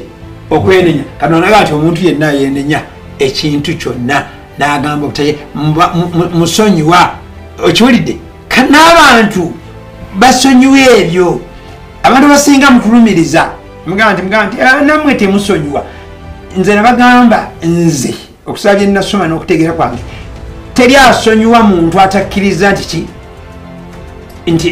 yakoze ensobi kati oba omusonyiwa ki so bino kyebyenjigiriza kindaze nti mu ggwanga mu tukyalina obuzibu bunene lwaki olw'abantu omugenzi Sebagala yakireeta babayita baseya ebintu mwabiteekamu bwaseya ebintu mwabiteekamu nti omanyi imaamu wange ebintu twabiteekamu nti gundi wange ebintu ebyo tubijjemu kyobola nabagamba tubijjeemu sentiments tubijjeemu emotions tubijjeemu sympathies ezitakoma tubijjeemu kigambo kyankirabidde bwe tubijjamu tujja kubeera nga yeffe tulekerawo kuactingira mu subconsciousness state tubeere conscious bw'onaabeera ekyo ojja kukola ki ntera okugamba abantu nti abantu bangi batera okujja wempangalira nga balina obwetaavu olusinga mbulina naye bwayogera ebigambo 3 n'akaaba ekimukaabya kubanga ye namwandu alina bamulekwa n'olwekyo ali bubi n'akaaba bwe lwakaaba awo wennyini watonyiza ezziga wenkoma okwogera naye nemugamba nti genda bw'onaawulira nga obadde gwe wakati awo mbasawogera naye kubanga oluusi ate ebimu byampurezentingira nze nabiyitamu n'olwekyo tebintiisa nze Imam bw'oŋŋamba nti oli mulekwa kitange yafa nga nnyina emyaka 9 nafuuka ki siriiwo kitegeeza bw'abanga kitange yafa maama wange yafuuka ki namwandu n'olwekyo naye yabaawo nga namwandu okusa naye lwakoze ki lwafudde bw'ojja noŋŋamba nti oli nfuuzi kati nange nyinza okikugamba kuba taata wange ne maama bonna bakola ki baafa bw'oŋŋamba nti obulemu bwe bukutawaanya oliko obulemu nga nkulaga mukyala wange era bw'onsanga migundi nga nkulaga mulaba teri atula mu wheelchair nga mulamu abaako obuki kati ebyo tebintiisa ekintiisa bwe bulumu bwo ngo presenting nze bulungi ne nkukolako kwabo ekira nenga nti kati bino byonna katuli mu lutalo lunene ani alimba ani akola ki ani alimba ekira olutalo lufuuki lwaki lufuuse lunene mubaseeka abawalimu mudinga aya mugende mukisomeka tonaga nti audhu billahi minash shaitani rajim wattaqu fitnatu la tasibanna alladhina dhalamu minkum khassa fa'alamu anna allaha shadidul iqab mutyembeere erimu okugezesebwa trials and tribulations bino ebintu bino kalule byatulaze wano tubakwate tubinyingizaamu fitina eno ne tugikalinga head ne tumalira wali singa tebiriiwo lino eddoboozi erigamba nti justice jangu gyetuli justice si abeetaaga mwe mumwetaaga sebo chairman wa General Assembly gwayetaaga ani gwagenda abantu babadde babuuza bino ebintu biri mbaloya ndabye muto wange Musa Kabega letterhead nebbawa gye wawandiika naye weri nolwekyo namwe wemuli magezi kigemuwa abakulembeze bano lwaki tembayamba kubanga buli omuntu yenna alina okumanya bwobanga n'okumanya okwenjawulo okukozesanga okuyamba omuntu atakoze eki omuntu bwaguguba n'agaana ate tomwesibaako vaayo ote kati toyina bano kati Musa talina waŋŋambira nti omusajja namuwa amagezi n'atakola ki mugalu kyabadde agamba nakyo sikkiriza omusajja namuwa amagezi n'akola ki nedda bw'aba yagagaana yita olukiiko nga bwe yakuyisa abamawulire obagaye nti bannange nkoze ABCD kigaanye kino nkitadde osegedde ebeera enkola ey'abantu abagunjufu bannange tudikozese exposure gyetulina tukozese civility gyetulina tukozese emyaka gyaffe gyetulina tuprotectinge abaana baffe n'abazzukulu mukimanyi mwe boogera ku Hitler omanyi yafaddi naye bwe boogera ku Hitler waliwo amukolemera ekiwulidde lwaki olw'ebyo ebyamutambulirako gwe tulowooza kati obuzibu bwetusanga bwe mutuleetera kati bano abaana baseeka sabbaani balina offisi ze bakolamu ffe zetukozesa balina service ze bawa abantu buli lwengenda gyali singa kyensindise kyenjagala nkolerere nekitayitamu ne bwe kiba kiganye buganyi mu butuufu bwakyo mutunuulira ntya olaba enkola difference koli byebizibu byemuleetera abaana baffe kyova olaba nze Imam nagamba abaana bange teweetantalanga newetuuma erinnya lyange kuba nakutuuma eriryo teweetantala nokusali nedda namutuuma erinnya lyeryo mba kuba nali njagala bamuyite Kasozi yenaali muwadde teweetantalanga because people use advantages of others for survival kati gugenda okola eriryo bonaalikola olwosobola okugattako eryanga embeera comfortable naye bwoba ogenda kukola bino oyagala you want advantages because oli mwana wa Imam Kasozi no kati byebizibu byemutuleetera abaana baffe bano abato n'abazzukulu kuba tebigenda kukoma okiwulidde kati abantu batandise okuleetamu ebintu waliwo ebibozibozi byenalabye ebyo biba yalala ngonte nga tuze ku discussinga political Islam ebibozibozi mbita tukonereko katono bibozibozi abantu lwaki nkiza bibozibozi ne batandika ekinene kinalabyemu they want to peg Muslims abasiraamu against ki basiraamu bannaabwe olw'okuba baawukana mu byalo mwe bava nti fe abeekawo empe gwoli w'abakozi erijobera kati wavaayo erijo gyemmanyi ebusabala wavaayo ebusabala anti kyengamba gwoli w'ebusabala nze w'emawanga nga bagala kukya nti abo mubakyekwa b'ebusabala nabo mubakyekwa b'emawanga ekigambo ekyo tekikola newabaawo n'amalala era ekibozibozi ekyakyendabyemu nti kyova olaba bano abeeno bo basoma nnyo kati bebakompiyalinga nabo kati nabo bate bali mu history kubanga bwe nasomye ekyo ekiboozi nenzijjayo ebitabo byange nentandika okuwandiika okusoma kw'abaseeka ba Uganda PhD bameka mu lulimi nziki nengenda okulaba nakyo abantu bali mu history bali mu luyimba abamu lwe batuyimbira wano abasiraamu tebasoma baali bazanyisa balina ejjinja lya recorder player ne gramophone bwe ligenda mu akatuli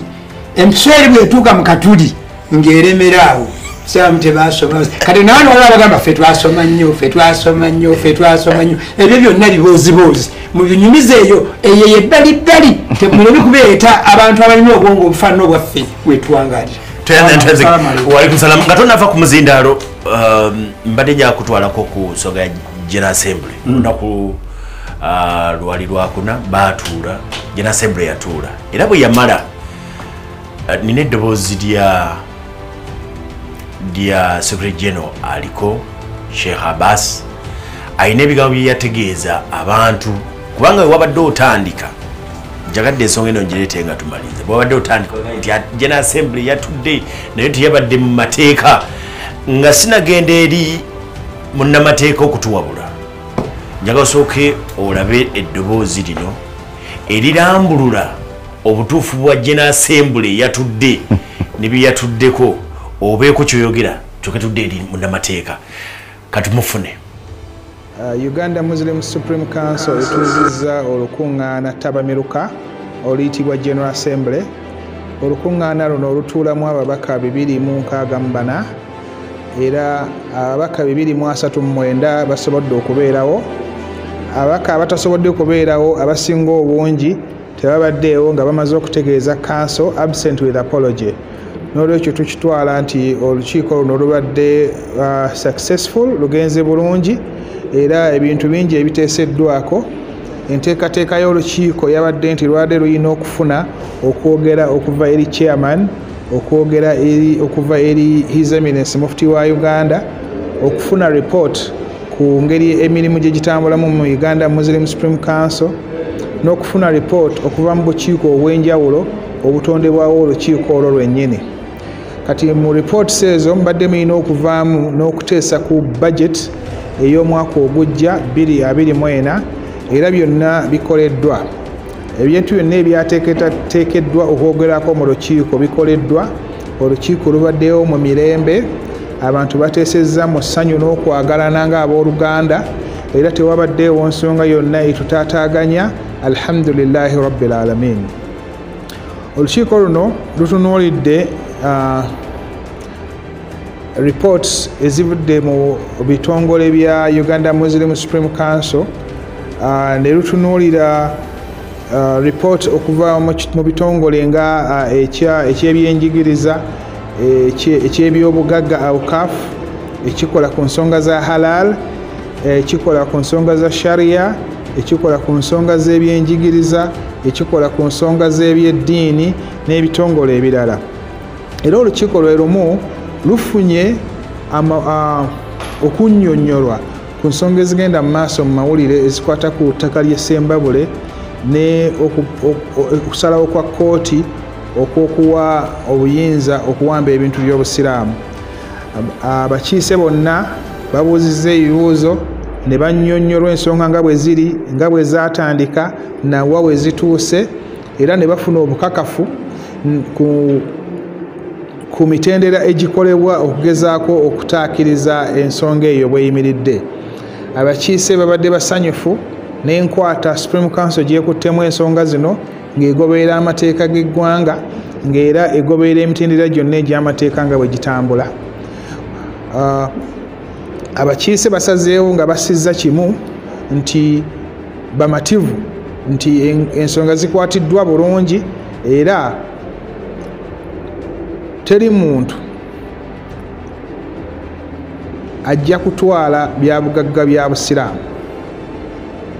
Era basizza kimu tibali wansi w'obukulembeze bwa Uganda Muslim Supreme Council ku nsonga eno ey'okulwanirira ebyobugagga bw'obusiraamu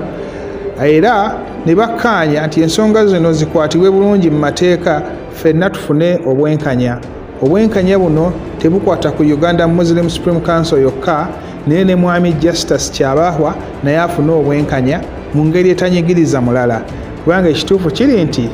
alina kyeyagula era alina kyabanja naye ekigenda mu maaso kaakati tulowooza nti nno kiina gwe kinyigiriza ku njuyi zombi. Ku nsonga endala era olukiiko lutunuulidde abamemba baalwo abasangiddwa nga beeyisa mu ngeri ekontana n'amateeka g'olukiiko n'empisa z'olukiiko olwo nga bwe ziteekeddwa okuba, era abantu abo bateeseddwako ne kisalibwawo bawummuzibwe. Okuwummuzibwa kuno kugenda kuteekawo enteekateeka eya bo okuba nga bawulirwa basobole okuweebwa omukisa ogwo okuwulirwa, era ne wateekerwawo akakiiko akagenda okubayita kabatuuze bakannyonnyole ebigambo ebiboogeddwako nti beeyisa mu ngeri ekontana n'amateeka ga Uganda Muslim Supreme Council. Abantu bano abawummuziddwa kuliko Alhaji Abdul Kiyimba ow'Erwengo, kuliko omukyala Solaina Kigongo owa East Buganda, omukyala Zulaika Kamara owa Kampala, omwami Musa Muyinda akiikirira Rubaga, omwami Huzayero Sendagire akiikirira Shema, n'omulalo w'omukaaga erinnya ndowooza nja kulifuna gye bujjaawo. Olukiiko lwe lumu luyisizza embalirira y'omwaka ogujja 2024 budget, ng'embalirira eno egenda kuba ya buwumbi 32 n'omusobyo insha Allah. Era nga naye wentekako akamwenyumwenyu, olukiiko lukakasizza abakozi abaluweerezebwa joint session nga yegatta executive committee ne Majlis al-Ulama bwe yalonda secretary general omupya nga si mulala yenze kennyini kamwa kwogera, era olukiiko ne lunkakasa okuba kati nze secretary general wa Uganda Muslim Supreme Council omujjuvu, ne lukakasa n'omumyuka wange Alhaji Ali Muhammad Aluma nga ye mumyuka akola tuyanzege. Njagadde abalaba Salam TV okubeera nti mutambulira muno okumanya ebyo nno bye byali mu General Assembly okusinziira ku Secretary General ali mu ntebe kati era atambuza emirimu Haji Abbas nti lwatambula bulungi era buli kimu ekyasalwawo kyekyo. Imam Kasozi njagala oyogere ku nsonga ya General Assembly edakiika 5 tuko tusobola okuba ntuvaamu. Nga bwe nagambye ku ntandikwa General Assembly eyo nga bagiroopye efuna ebizibu kuba yaddira abantu beekakasa nti bamemba baayo ate ne bajja ne ku siini kwe balina enfaana ne bakwata ne babagaana okuyigira nti balina ensobi. Bayinza oba balina ensobi, baali badde basooka bayingidde munda ne babakolako nga bava munda. Etegedde nalaba omusajja omukulu yeeyita Kakulu ava Kiruhura ng'akaabye n'ezziga mu mulyango gwaki gwa gundi. Kakati olaba bano bonna beeboogeddeko, singa beegatta bafuula meeting eyo irrelevant, efuuka mu misango nga bagenze mu misango ng'ate mulimu obwenga nga temunakugira ki ne baguwangula. Kuba bwe baba balina ensobi zaabwe babadde bayingira muli ne babagamba egundi zaabwe ne bagamba tubasuspendinze. Kati ate ebimu balonderamu n'okulonderamu abantu abalala nga bano tebakola ki. Lisiti ezimu ze baatwala simaba nazo nzanyiremu ng'oliega nti vakanti naye nga abantu balonda omuntu waabwe. Ebyo byonna biraga. Ekyokubiri kyenkugambye kyekyo nti ensonga esinga obunene kati etuuza abasiraamu obufofofo mu nsi yonna otegedde ezenga bayizaabwe nti bannyonyoddwa. Kale bwe babanyonya bino babiraba, kati bwe banyonya yali yamatira, kati bino agenda kunoonya kalule amugaye nti ddala byogerako bituufu oba waliwo ebintu ebyakwekebwa. Nolwekyo okutuusa nga tubadde beerufu mu nsonga zaffe waliwo ebintu ebyokusigala nga bikalubu. Kyenjagala okumaliriza nakyo yagambye nti tewali kutaataagana kwonna, buli okutaataagana kwaliwo n'obujulizi we buli ng'abantu babulaba. Ekisemberayo ddala era nakyo kino kankitume president amagye gano amagye galina omulimu gwagwo omukulu ensi yonna gwemanyi naye galabikira kuki ku Supreme Council ate nga mangi poliisi yavaibwamu obwesigwa bagijjamu obwesigwa kubanga omulimu ogwo okusooka singa baali bagambye nti wabaddewo okulwana nga bano balemereddwa bajja okubayambako batakiza kyali badde kikola amakulu naye okubeera deployed there first thing before the meeting it speaks volumes ku bantu abategeera kuba si buli muntu nti afumiitiriza abantu abategeera ne bafumiitiriza it speaks volumes ekisooka ani abadeployinga nga bagoberera amateeka g'amagye oba waliwo abantu abalina amaanyi gaabwe agabaleetesa ebintu ebifaanana bwe bityo byebireetawo obukyayi n'empalana oba oliawo egy'olubeerera naye si kyetwagala so ebyo byonna bitunulire bwona bwe bitunulira naffe abakugamba bino tuli bannayuganda ate tuli basiraamu okitegedde abantu abalala bwe bibeereyo ne twogera ebintu bino byonna tetubya abantu temulowooza nti bano bayiiya bifo nze ebbanga lyange eryokufuna ekifo mu Uganda Muslim Council lyaggwako kuba nali mbaddeyokko nga Member General Assembly for 13 years 87,000 ekyaŋŋaana okujja mu 2000 n'emirundi gyonna egize ku kyekino nze ngende mu lukiiko lw'abantu nga issues ezaali badde zibaawo tebalikola ki kyansiira ki nenga nti sisobola kwemenya mu bino fortunately abantu bentwala bempangaliramu ne bakkiriza ekyo era ffe mawanga okuva 2000 and tetulondangako era naye ate tugenda mu maaso kyenva nenyumirizaamu ku bantu b'emawanga ate abantu abo bonna abasinga bonna abo bonna bawandiika amabaluwa abamu ne bejjira nga baagala tukole ki oba ne barekomendinga abantu nga batuuse mu ofiisi zaabwe ezennene ne bamuwa ebbaluwa nti gundi akoze ki nti mumuyambeko ekitegeeza bakkiriza nti wetuli kati kitegeeza ki emizikiti gya Uganda nammwe mufune ekyokuyiga singa tufuna emizikiti 200 mu Uganda ne tubeera organized buli muzikiti ne gufuuka powerful tebasobola kutukola bino tebasobola kukola bino nedda kubanga tujjaba tulina ki lwaki mwagala okutuleetera ebikemu abantu omuntu ajje ayimirira okwogera bamwogerera ebigambo nedda muleme kukema abantu abagoberezi kino kyammwe njagala okweyanza mwenna abagamba muli redde okunoonya sente zino tusasule sisitimu kasalo giteekawo ennungi tugitambuliko tusasule kuba okusasula tukusobola ne bino ebintu ebyokuddira abantu abatukosa mu bintu bingi ne mubawa emyaganya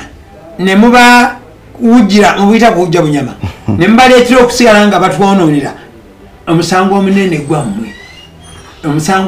gwammwe Abubakari yali amiri Muminuna naye bwe yayimira naga nti mumpagire baga nti ye ne condition bateekawo ebbanga lyona amalanga okola biki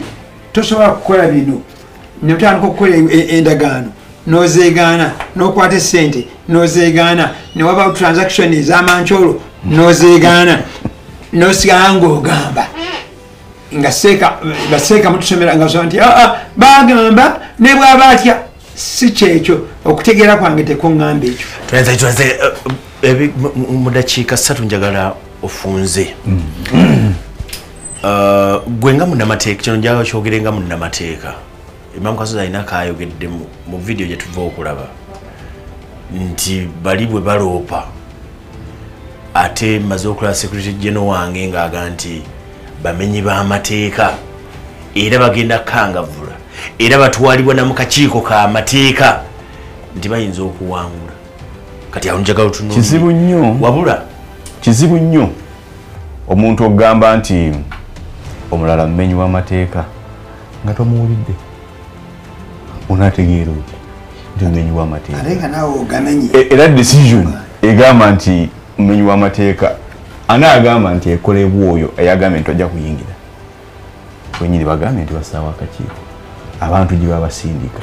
ensonga ziri bbiri nga tonna bawulira ate wategedde otya nti bakozi bamanyi amateeka ekyokubiri okubanga abaana bebasobezza katutebereze nti gyebiri kibajjako okuba nti batula mu lukiiko eyo nsonga nkubiza obwana kyensobeza naye nga kyensobeza tekinzijjako okutula mu lukiiko ate tunakukimpulirako kuba okulula sayidi yange nkunnyonnyole nti oba gwe mutuufu oba nze ndi mutuufu so ndowooza nti nze n'okulabika tekyalabise bulungi ng'ovudde mu mateeka agafa aga bulijjo ag'ensi okubanga nti abantu abakulu bali abaka b'amaziga tebayingidde mu lukiiko oba oluza nti olina nambaazi abantu abakumi abiri lwaki basibira ebweru kubanga ginasembula ennene walabise ng'ogamba nti olabika nga alina nambaazi kati abantu 20 okukyankalanya olukiiko okuluteeka mu legal doubt ebyo weyingizamu byaki ogamba abantu simanyi muntu awabula sayidi eyo mu mbeera yaffe eno ey'amateeka naye simanyi naye kati mu dakiika emu abantu abo bakutunuulidde kalule gwe nanyini ebintu bino wakati oyinza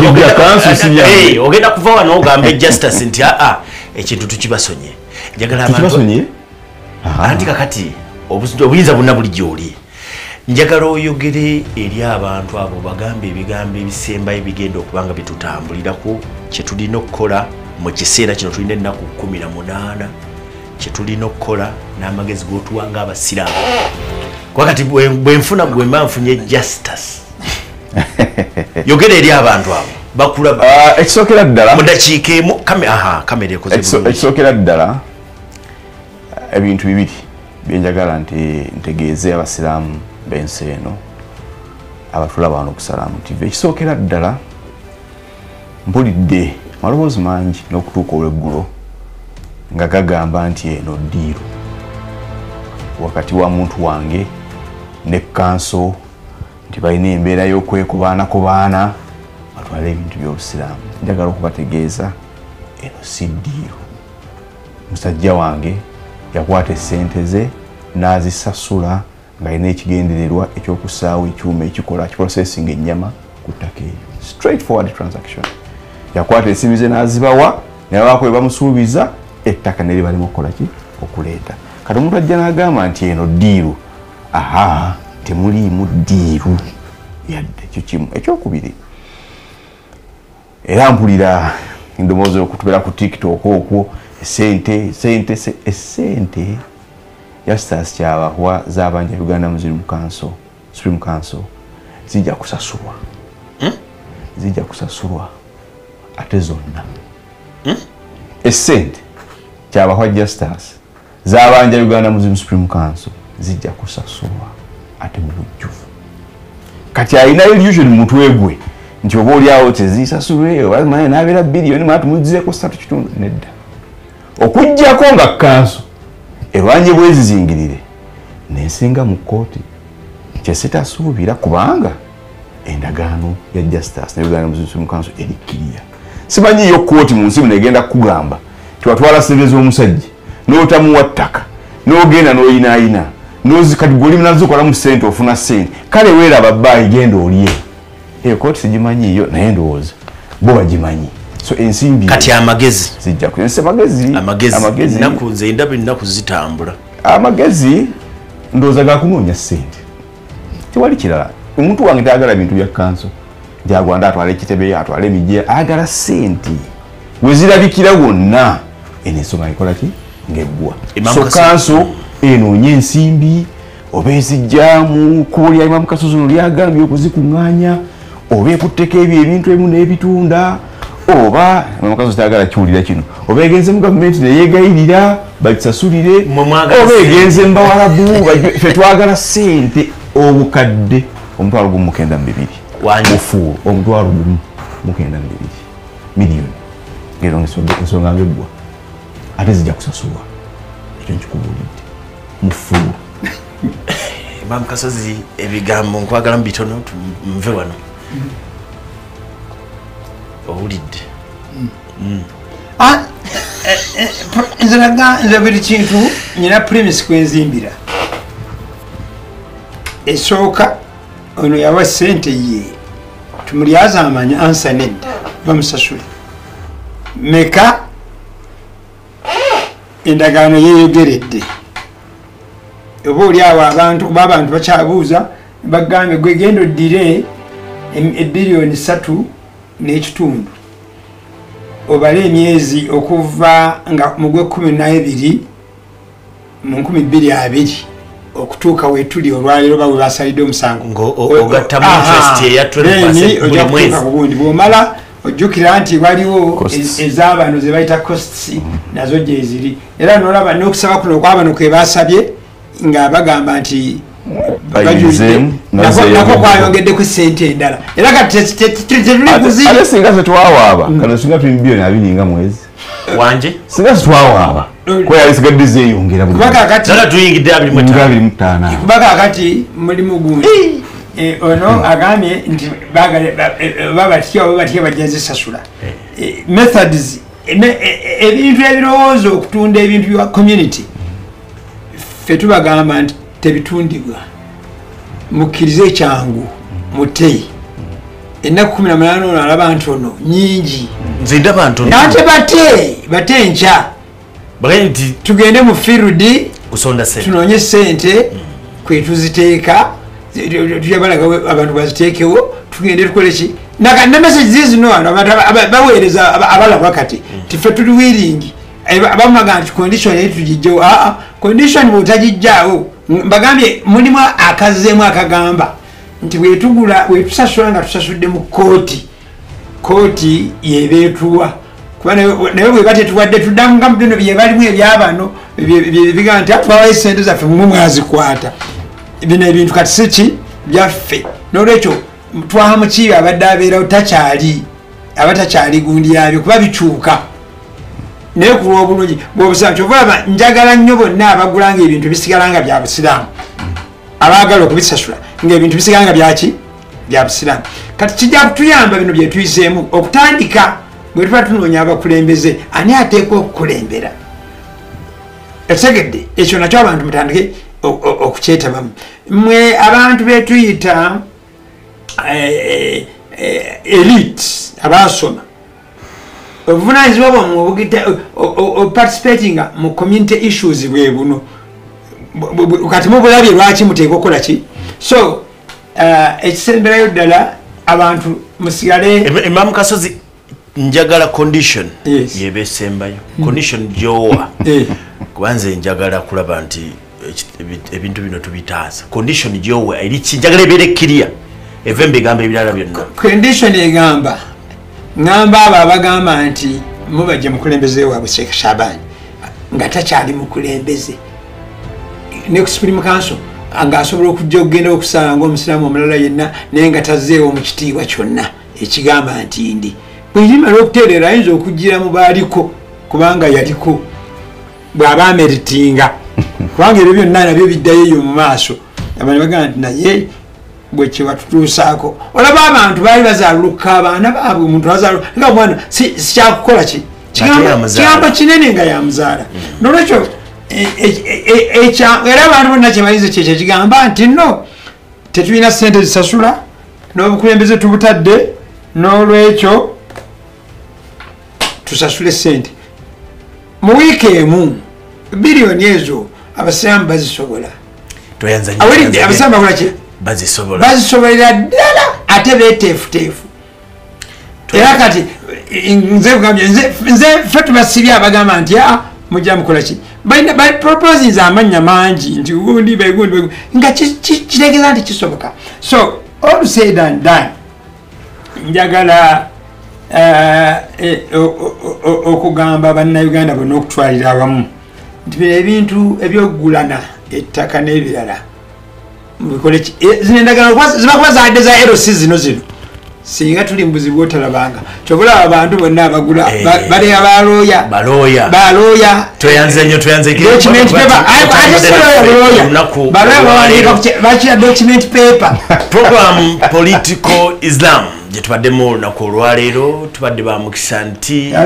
ekanso munnamateeka wa Justus Kyabahwa tubadde naye nga ye Kale Ahmed Mukasa nze twaha mukiibi Imam Kasozi naye abaddewo mubeere bulungi weekend ennungi tugibaagaliza yonna naye ekyo kyekiriwo kakati njagala ove ku TV ng'ogenda ofumintiriza olwayo tandika okubala ennaku kooti zeyatuwa era n'okulanga ekitebe kye twogerako kyalangibwa mu mawulire Bawannyondo baakiranga ennaku tubuzaayo 18 kati bala okuva leero olabe nti bwe ziggwako ojja kusangawo mu majjenga gegakuumawo mubeere bulungi Katonda batukuumire awulija kwanunula mangu nga gegakuumawo